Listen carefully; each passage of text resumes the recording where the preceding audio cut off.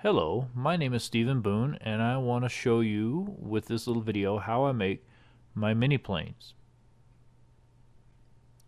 The first thing I do is I start with some 01 tool steel that's an 1/8 of an inch thick by a 1/2 inch wide, and using this jig and my little vise and a hacksaw, I'll cut off pieces of the steel into blade blanks. You can see that I have a cross cut that's at a 30-degree angle, and then a cross cut at the end that makes them square, and I end up with a little pile of blanks like this.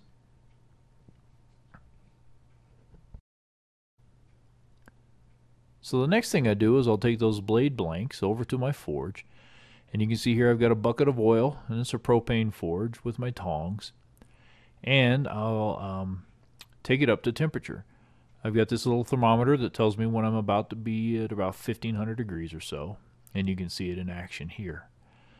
The forge is pretty spectacular, and once I get it to the nice orange color that I'm looking for, I'll quench everything in oil, and the blades will get hard. After that, I need to temper the steel, or anneal it a little bit. So I've got a hot plate with a bucket of water there, and I'll hold the blade blanks at about 450 degrees for a few minutes and quench them in water. And then what I have is a stack of blanks that are ready to go, and you can see that the condition on them is quite rough.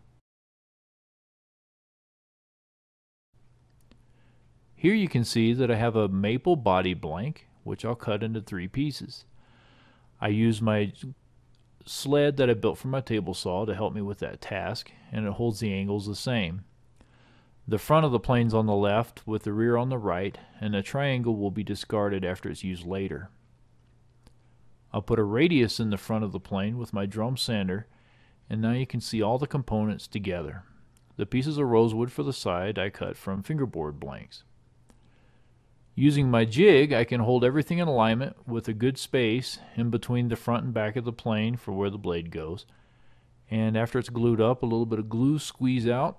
We'll clean all that up, and we'll set the subassembly aside to dry for a while, and it'll be in good shape later.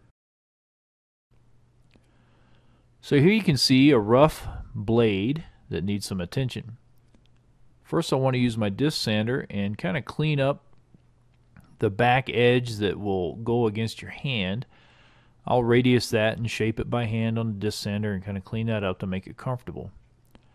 From there I'll turn my attention to the bevel, and I'll grind a rough bevel with this work sharp station here. After the bevel is ground, then I'm going to go ahead and attend to flattening the back of the plane iron, and I use various grits of sandpaper to do that. So you can see the back here in its rough state, and using a rare earth magnet as a little handle, I'll just move it back and forth briskly and start to clean up the shiny surface there of the back of the plane. I'll work through several grits up to 1500 and then 2000 grit, and you can see the handle in action there. And the final result would be a nice polished backside, as you can see in the image here. It is now time to attend to the bevel of the iron. You can see that it's got rough grind marks from the grinder. Now go ahead and set up my honing guide with the jig I made to do so, and using this sets the iron at a 30-degree angle, which is just right. I'll use my abrasive sandpaper on the flats that you saw earlier, and I will try to get the scratch marks out until they're nice and even. From there, I'll use this honing guides device to set a micro bevel. You see the tick mark is up, and then now the tick mark is down. It slightly elevates the plane, and it'll allow me to use my 1500 grit and 2000 grit sandpapers respectively, and I can put a nice polished edge right at the tip of the plane iron. A little more general cleanup, and I'll have a nice shiny plane iron that's ready to go into this plane. Now I need to lay out where to drill the hole for my cross pin, so I have to take into account the thickness of the blade, the thickness of the wedge, and 1/2 the thickness of the pin itself.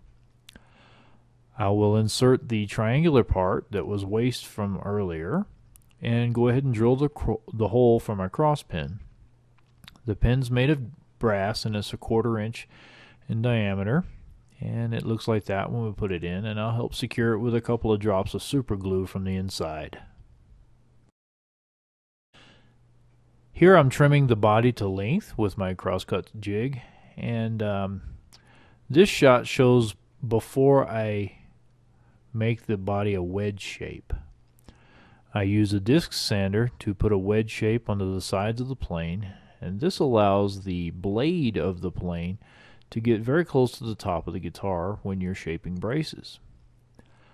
A little touch up on the drum sander and the basic shape of the mini plane is formed. Using a template, I have transferred the shape of the wedge to the wedge stock that you see here, and after I get it shaped, I have all the major components complete.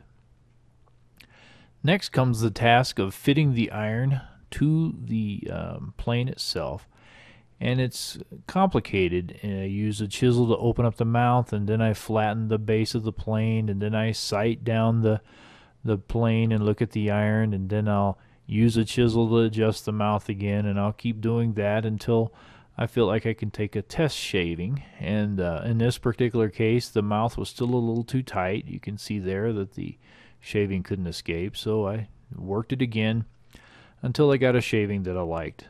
So we're in good shape now. From now on, it's just pretty much a matter of cleanup. So a little sandpaper to the side.